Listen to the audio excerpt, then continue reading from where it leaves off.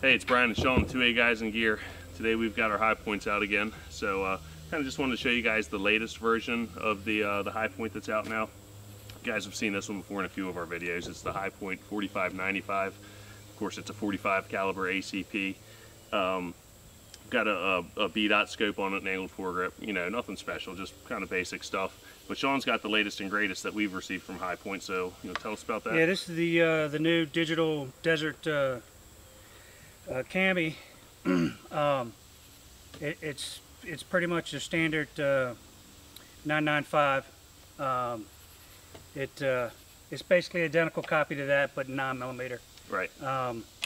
We shot this one a few times, hadn't had any problems with it yet. It was in our one video we did the with the red ball mags. Yep. It seems to run great with those mags, and it runs great with the standard mags it comes with. What it doesn't like is the those 15 round pro mags. Yeah, exactly. They didn't even want to go into the mag well at all, period. Right.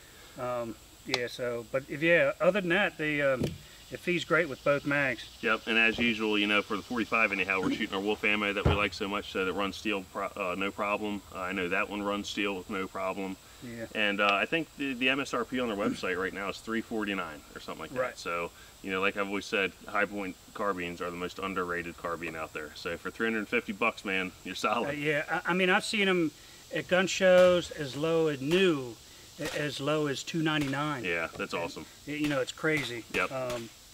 Yeah, for what you get, it's especially for anybody, not just the beginner, but it's a great little carbine. It is.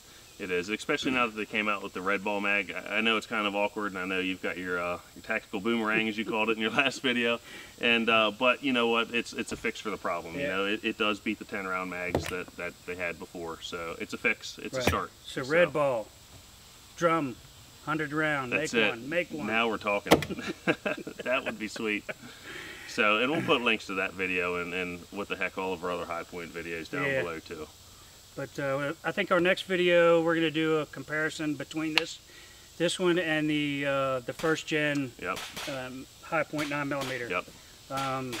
Show you the little differences between the two. Yeah, and the little differences make a big deal, I think. So they added up to be a big deal. Yeah. So yep. But they're still going strong, and maybe we'll do I know we'll get haters. Maybe we'll do one 9mm High Point versus the SIG MPF. Oh yeah. I know how it's going to stack up already. So yeah.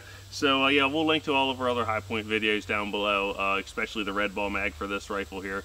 And but yeah, check us out. We're also on 2aguysingear.com and Facebook as well. Yep, check us out. Alrighty, thanks for watching, and please subscribe.